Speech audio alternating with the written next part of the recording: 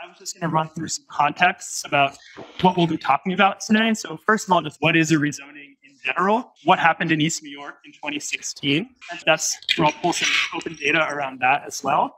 And then what's going on at first of all, what are the Nehemiah homes? And then what's happening there as a result of the rezoning? And then we'll go into the panel discussion, and hopefully we'll also have time for some audience questions as well. So rezoning. I don't know why these speakers are not. Rezonings are basically a main tool that cities use to direct investment into certain areas and away from certain areas. It's also typically seen as the main tool that cities use to stimulate construction of housing. But what a rezoning is not the city directly constructing housing. It's more of a framework in which the investment happens that tries to draw real estate investment into and away from it. Dramatically impacts property values. So it's basically the city going and saying, you can build, before you can only build a 1-story home on this lot, now you can build a 30-story tower. And that means that basically before, there's not as much potential rent that can be extracted from that lot. Typically, historically, zoning has been, there are many types of rezoning, but the two types that have been used historically are upzoning, meaning you increase the limits. And that has historically happened to communities of color as a way of inducing gentrification and responding to gentrification. And then there's downzoning, which limits the construction and limits the amount that can be built on a plot. And that has historically happened in wealthier white communities as a way to preserve the character of the communities and also to inflate existing real estate values as well. So this happens in both directions, but that's the trends. So that's what rezoning is. What happened in East New York? East New York was the first major rezoning that the de Blasio administration pushed through as his way to respond to the housing crisis and really stimulate the construction of lots of new units. It was heavily contested by the community. That's a picture of a protest that happened at Highland Park at the time. And basically what happened was community members were concerned about gentrification, and they were concerned about rising real estate values and speculative investment that would lead to displacement of long-term community members and really destroy like the last real affordable working class Black and brown community in Brooklyn. And so as a way to sweeten the deal a little bit, the de Blasio administration gave some concessions. One of those concessions was that he used mandatory inclusionary housing, or MIH. And what that basically did was said to developers, if you want to take advantage of this new rezoning, you have to build a certain percentage of your units as affordable. The actual percentage itself and what affordable actually means, it's complicated and maybe beyond the scope of this conversation, but basically what MIH does is it's an attempt to prevent rapid displacement and real estate speculation, while still maintaining the idea of upzoning a community of color. So I really wanted to know, was this successful? What did this actually do? Now MIH, mandatory inclusionary housing, is a major part of most rezonings that are now passed in the city. And so now this is the first one that it was used in. So what has been the impact on it? And so the first thing you can do is really look at census data, which is pretty broad strokes, but it'll tell you a little bit of directionally what's happening between 2010 and 2020. We can see that both population and housing units are increasing pretty significantly by 10%. But despite that construction keeping pace with the population growth, we're still seeing the vacancy rate decreasing. Vacancy rate, a measure of how many properties are sitting empty at a given time. Typically, when you have a lower vacancy rate, that's when you have higher rents because there's more competition for scarce units. So the housing crisis does seem to be getting worse in East New York, but I really wanted to know more specifically what is happening with MIH in particular. So what I did was I looked at, this is the green box, is where it was the part that was specifically zoned for MIH. And then what I did was I plotted out all of the new construction residential permits that have been approved since 2009 in this area. And basically, and then I bucketed them into like pre-rezoning, so like the 6 years before, and post-rezoning, so the 6 years after. And what I wanted to know is for all the permits that were requested and approved, what percentage were approved after the rezoning? And so by comparing that within the green box and outside of the green box, that would give us a sense of whether it impacted the rate of construction, the rate of permit approval, really. And if there was no effect of mandatory inclusionary housing, then you would expect those two comparisons to be roughly the same, but they weren't. Inside the MIH zone, it seems like there were more permits being requested after the rezoning relative to before. And so to me, that indicates that MIH is stimulating requests for new construction. And then when you overlay density data on top of that, which is also contained within the permit, you can see that after the rezoning in the MIH area, there are also more multifamily houses being constructed, so 3+ units. So the permits there are more permits relatively, and they're also for denser housing relatively. But what about affordability? As I said, rents continue to increase throughout the borough, but also throughout this. This is really just showing American Community Survey data between 2015, the year before the rezoning, and 2019, the year after. The most recent data that this is available for. And you can really see that the rents are going up across the board. In some census tracts, as much as 50% increases. But again, what I was interested in is in this black box, which contains MIH, were the rents either the same, higher, or lower? And I looked at that for census tracts that are either inside of the box or adjacent, touching the box. And what I found that the rents actually increase more in the areas that are adjacent to the MIH zone as opposed to the areas outside. So this is this is descriptive data. This is not, I haven't pulled statistically significant analysis yet, but it's directional. And what my takeaways are, again, is that MIH does seem to lead to more construction at a higher density, but it seems to fail to prevent meaningful rent increases and may have actually increased rents relative to the area. So that's what I'm going to talk about with the data right now. I would love to talk more about it. If anyone has questions, either during our question time or after, I would love to talk about it and develop this analysis further and potentially collaborate as well. So feel free to come find me after and talk to me if you have any more thoughts about this. But I also wanted to get into the qualitative data as well. What is happening to residents on the ground in the community? And so I wanted to explain very quickly the history of the Nehemiah homes. The Nehemiah homes were it's a really large affordable housing development. It was developed by this group of churches called East Brooklyn Congregations when you think about what was happening in the early 80s, you had under the Nixon administration in the 70s, a real divestment from public housing in the United States and a real move away from the towers and gardens that characterize NYCHA developments today and towards single-family home ownership. And in particular, home ownership was seen as a way to mitigate displacement and say, we're going to give people a tangible stake in their community and give them an asset that will accrue in value. So this was the major housing policy at the time. Also in the early 80s, the first kind of tract, this is a picture of it from above, was developed in Brownsville, Brooklyn. And this was a time when land values were extremely low in Brownsville. And the city actually owned a lot of vacant land. So what East Brooklyn Congregations did was really remarkable. They basically negotiated all of these. They negotiated with the city and they negotiated with the state, and they were able to get free land from the city as well as forgivable loans. And they made truly affordable single-family homes that were owned rather than it really is a little slice of the suburbs. You have homes with yards and parking pads, and they're also built by the thousand. So this first tract contains 700 homes, but they're actually still constructing Nehemiah homes today. And there are, I think, almost 5,000 that are, 5,500 Nehemiah homes that are being, would you mind talking to Yolan? Or other panelists. Anyways, so it's an amazing thing, but what's happening with the Nehemiah homes today? So today, this is how it relates back to the rezoning. Many areas within Nehemiah homes were originally zoned for single family, which is what's constructed on the lots. But after the rezoning, many of them were actually rezoned. So what I'll show you is, what it basically looks like is, currently they're single family attached homes, but you could build as high as a 6 or 7 story tower on those lots. So what happens when a developer sees that is they see land that's being underutilized. They see land that is not achieving its highest and best use.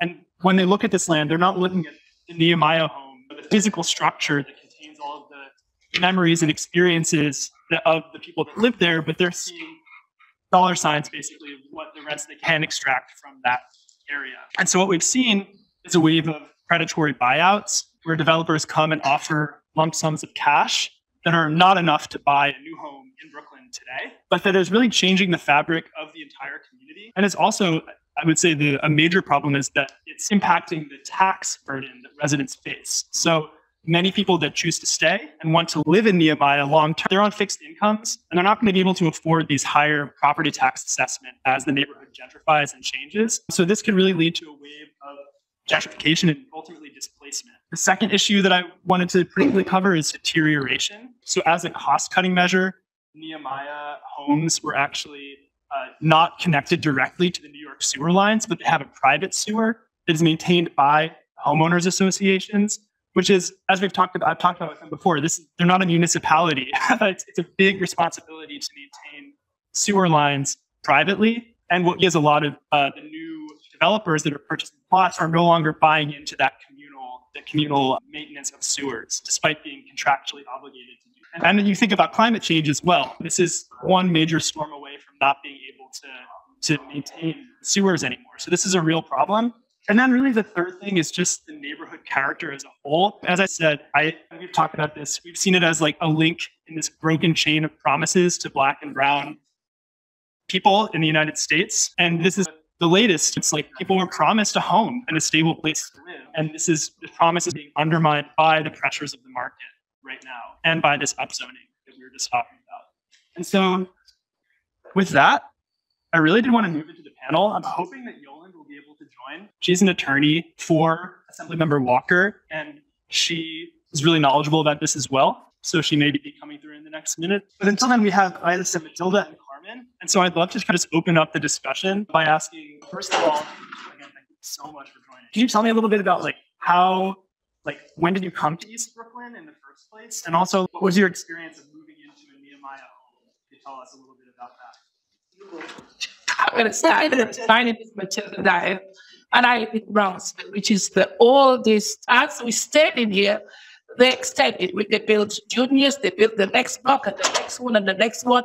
And that was a total change in the community. I mean, it was exciting to come home, and everybody was at the front planting their flowers, real community living. When I moved in here, we got to know each other. I became a member of the association, which even as he shared earlier on, it was a good thing because it made me know who's my neighbor, and we looked out for each other. But at the same time, even 30 years, 35 years after, it has placed a heavy burden on those of us who are on the board. I'm struggling to get people to join the board, but nobody wants to take the time. Thank God I've retired. I retired 2 years ago. Most of my time is spent my neighbor, my partner, my sister, right here.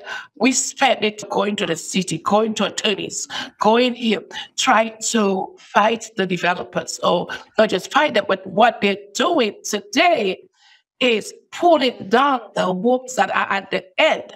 They are purchasing these homes, they're pulling it down, and they're building these tall structures. So it's a big change, but we are in a fight. We are in a fight for our community. We're concerned about the sewer line, the long-term effect on our neighborhood.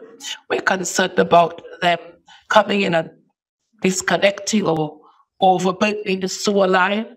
We're concerned that they are not becoming a part of what the neighborhood has been.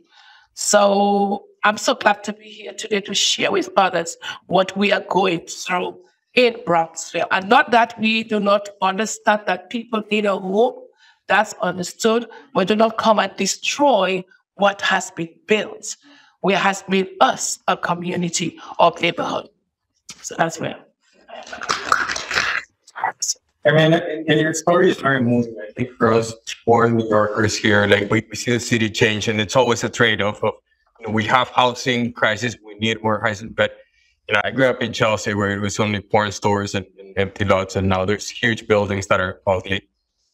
But I also respect that we need more housing. So do you see, I heard a lot of negatives, so rents are going up, but have you done analysis of how they, compared to other parts of the city, number one? And the second one, you mentioned it's a big building, it's going to damage the community, but do you see a scenario where those buildings or more density can exist and continue harnessing community, building community? What I see is them coming in and not really building community because they are not taking the empty lots, which is okay.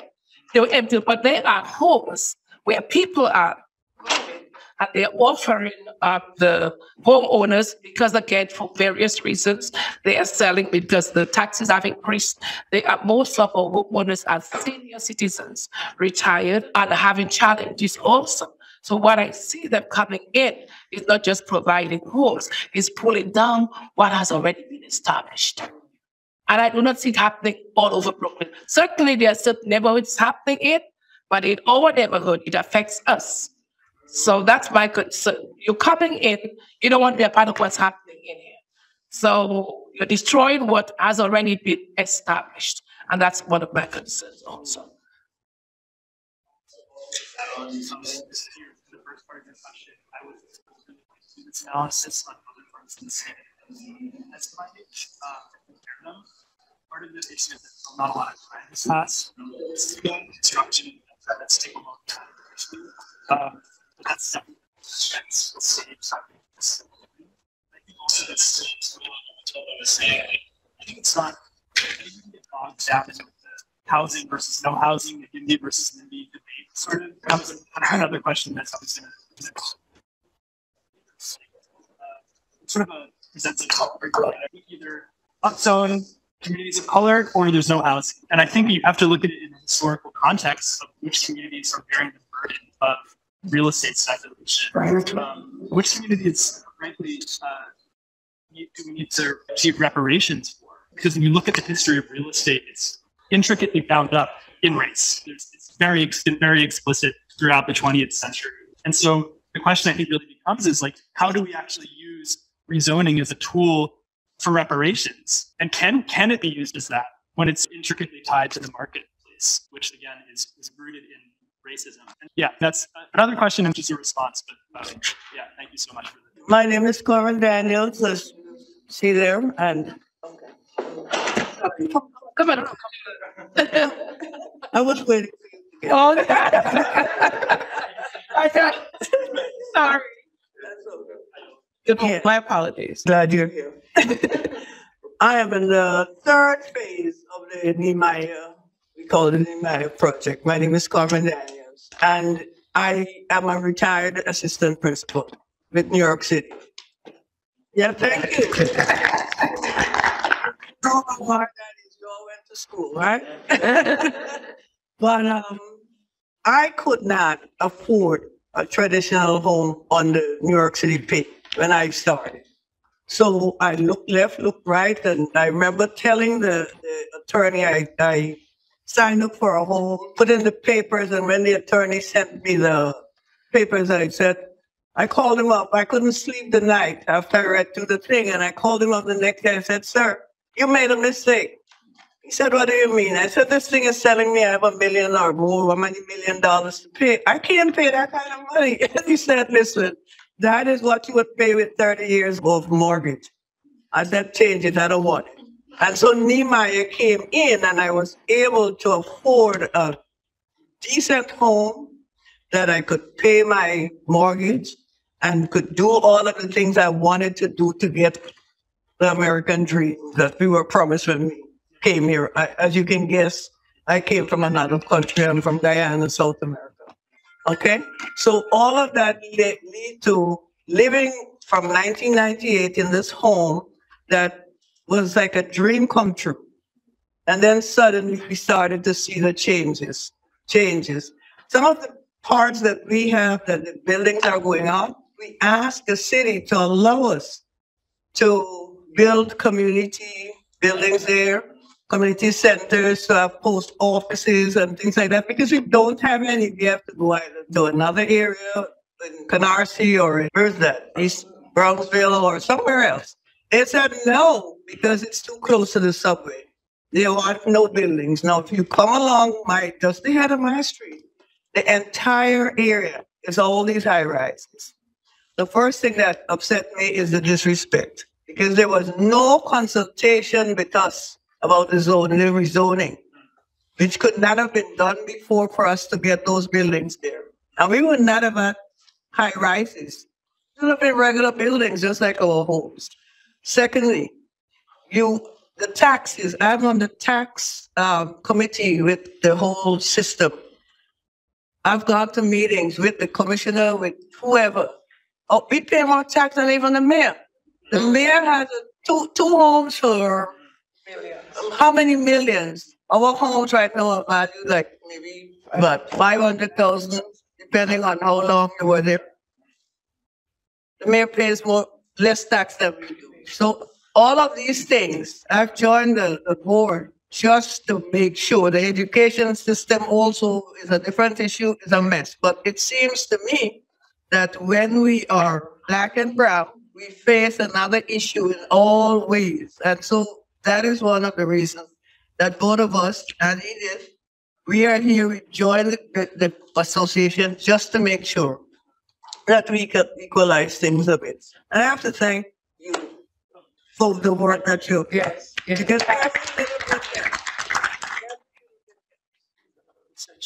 so thank you. He did a lot of research and brought to our attention a lot of things that we were aware of, but made it quite clear for us. So we certainly appreciate him and his group as they. Sure. That's right. I'm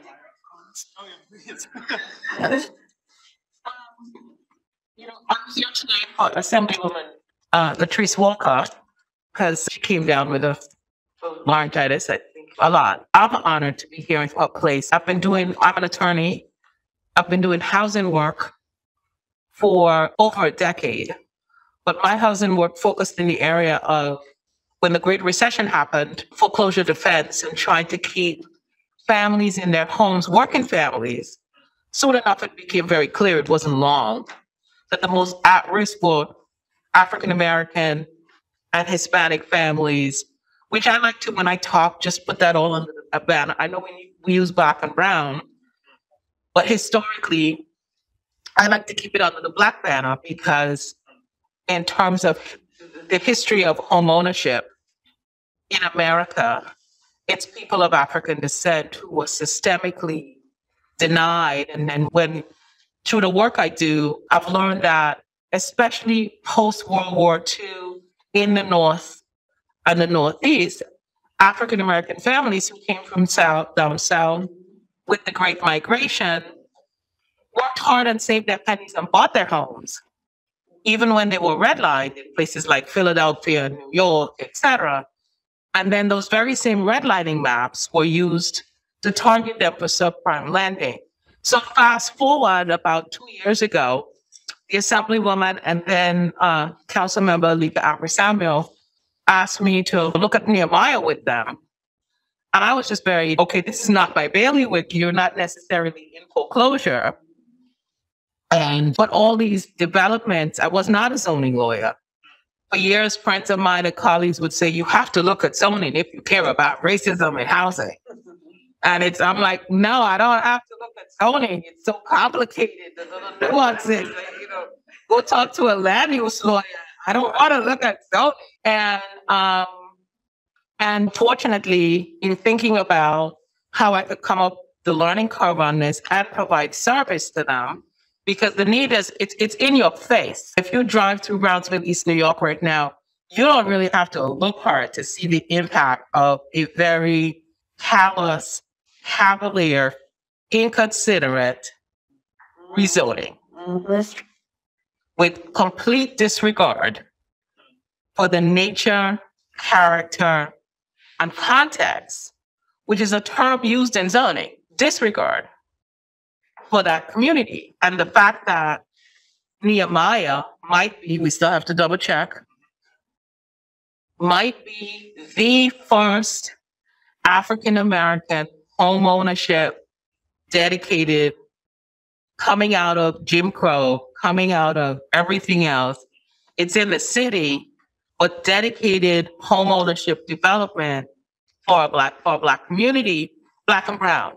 So again, a lot of it too, I've learned this, for us as a family and for all of us in here are Black and brown, because it's people from Puerto Rico, it's people from Central America, all of these people were excluded from home ownership.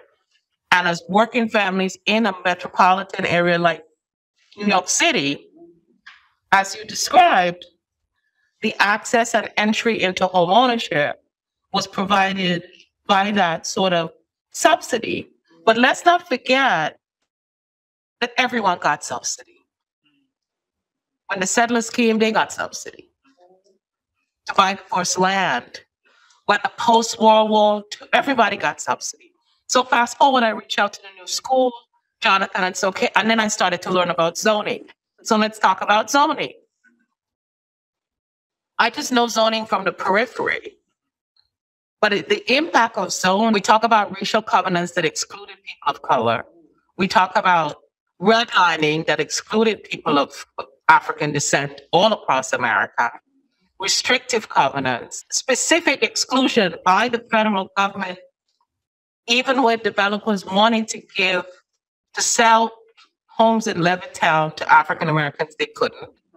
So zoning takes on a different character because it doesn't appear on its face to be exclusive. It's development. So there's this whole discussion about nippy yippy. You've heard of that? Not in my backyard. Yes, in my backyard. So when you object to zoning, it seems like you're objecting to moving forward as a society. And that's the position they're in. They're saying, we are now seeing the context of our community, correct me if I'm wrong, just jump in, changing because you rezoned. And now they're viewed as trying to live in an old world and not being attending to the needs of the city for more housing. But what has it done? What it's done is not just change the context of their neighborhood, it's changed their values. They're now being preyed upon regularly by developers who want their lots. Because every lot now it was a 2-story. Right. Yeah. They can go up 6. And eventually somebody's gonna give in. So it's creating disharmony in the community. There are people who have passed on, whose children, we may not understand these dynamics.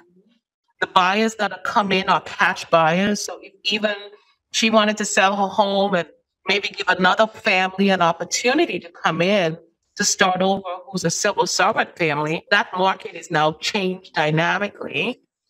And the prices of rentals and the people who now rent, I tell people gentrification is not about not wanting wealthy people, or forgive me for saying it's always a very uncomfortable term when we use these racial terms in America, but not wanting white people.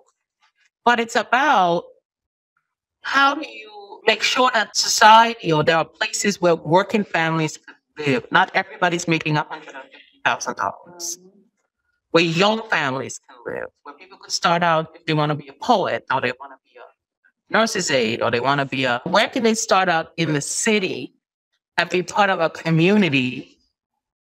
And so we're fighting I got fought on, but I know you have some specific questions. I feel like there's so many threads that you can kind of latch onto, and I also want to make sure we have a little bit of time for audience questions. Yeah.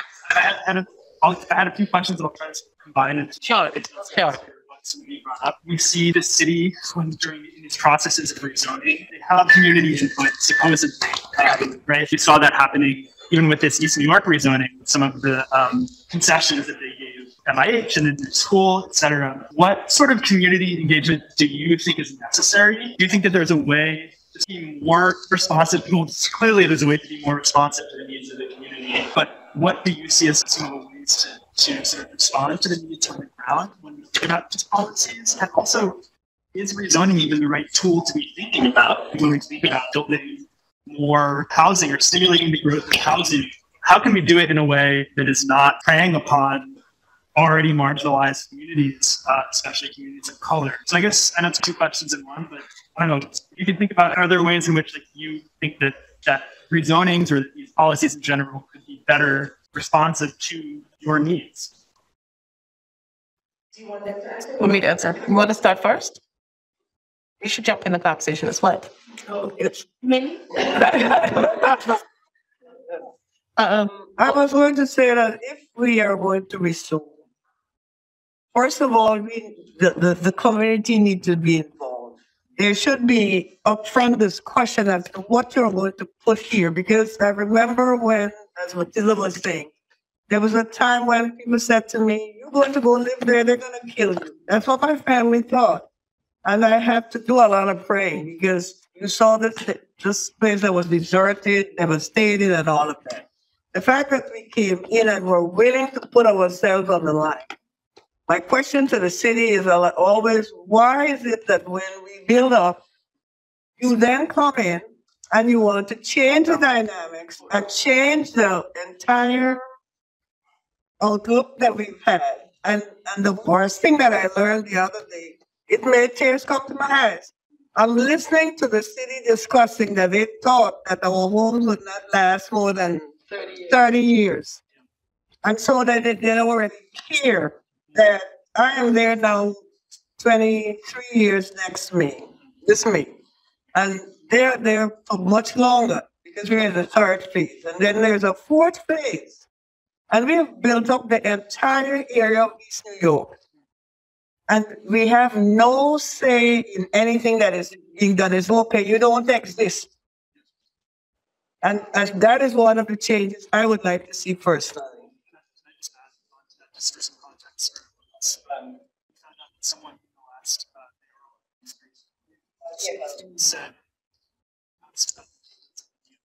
said that they weren't built to last. So there was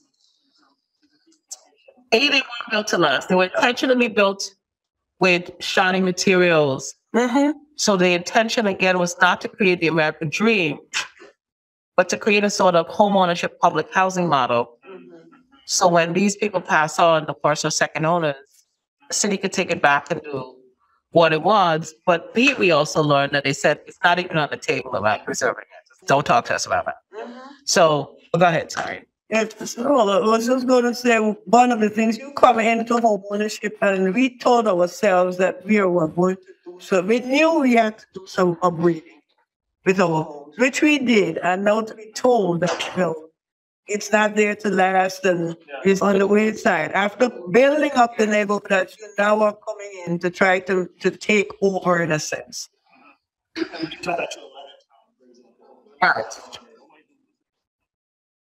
So in the city charter, there's a movement in the city right now coming out of all the superside rezoning that you guys have been reading about that happened during the Blasio administration. And even when he rezoned for mandatory inclusionary housing, I don't know if you guys touched on that. And mandatory inclusionary housing has a component called spot zoning. So I could just buy a lot in the middle of a block and just say, I'm going up now 4 stories and I'm making 20% affordable, and the affordable brackets look like high end anyway. And I get to go up. In terms of what can be done over time, as you guys get older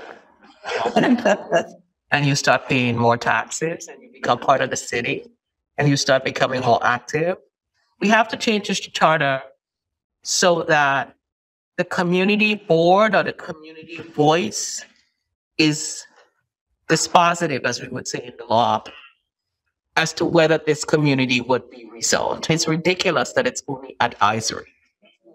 So you could quarrel as much as you want. So that's one.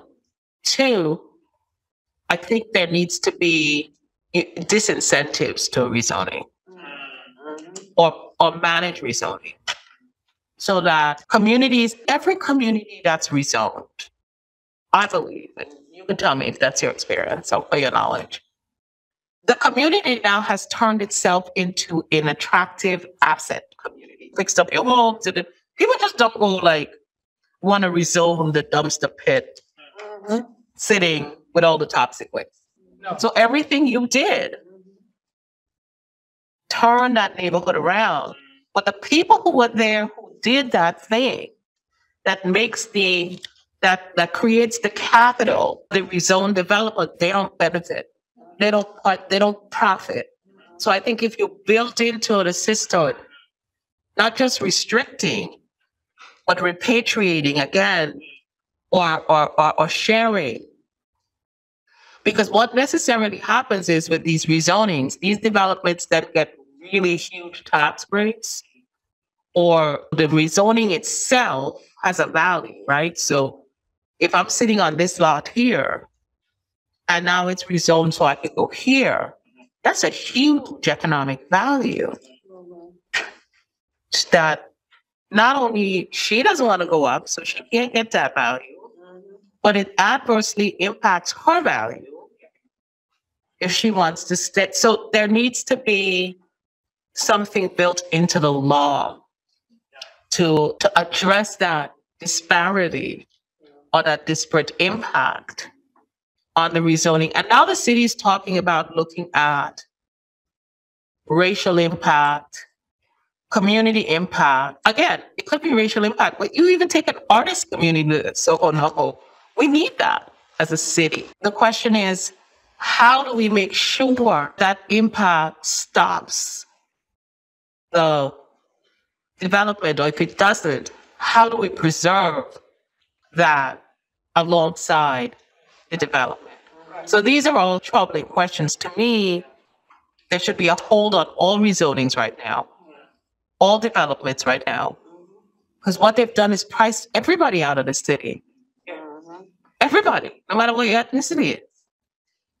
You can't really, it's the only people making a lot of money on the developers. I think that's exactly my takeaway. One of my takeaways from what you just said, which is that what value is in the state, and when we impact value, impact total land prices, it's taking one thing into account, potential rents. It's not taking into account the community, the actual social infrastructure, the bonds that have been created within the community itself, the organizations, the homeowners associations themselves, or what they've done to literally invest in their properties and in their communities. And so it's I really appreciate all the specifics, suggestions that you just gave for how we can improve some of these situations.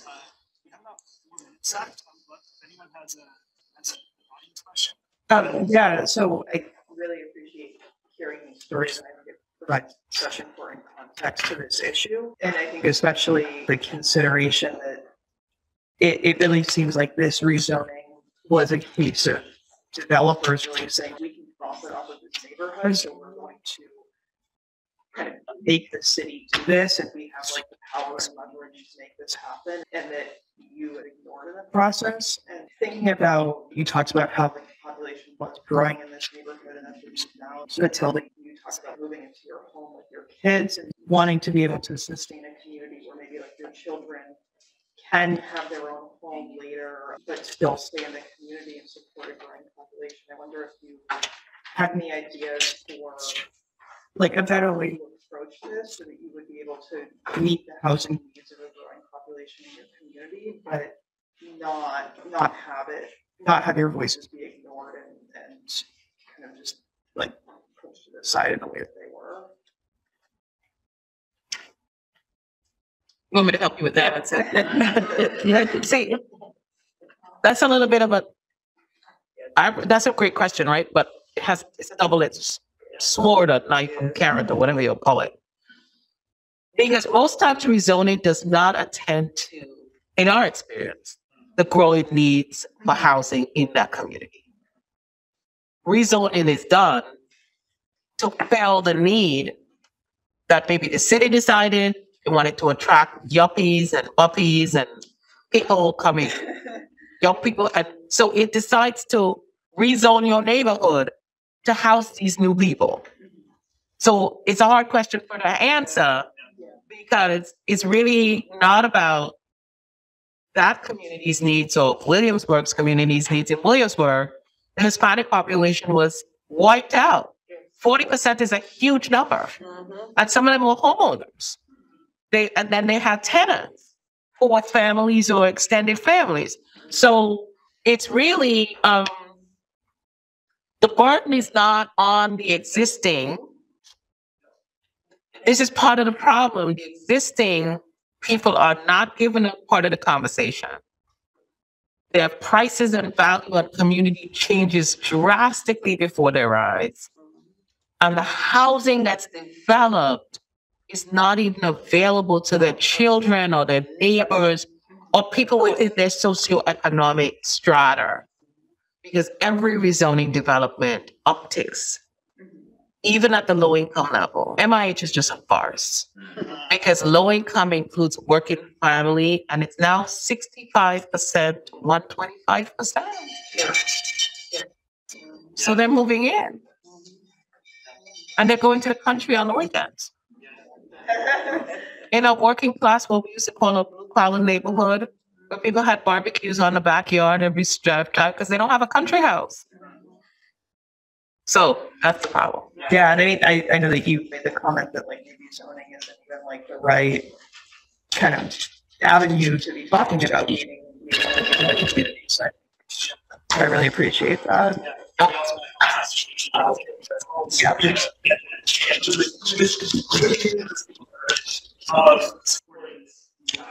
Right.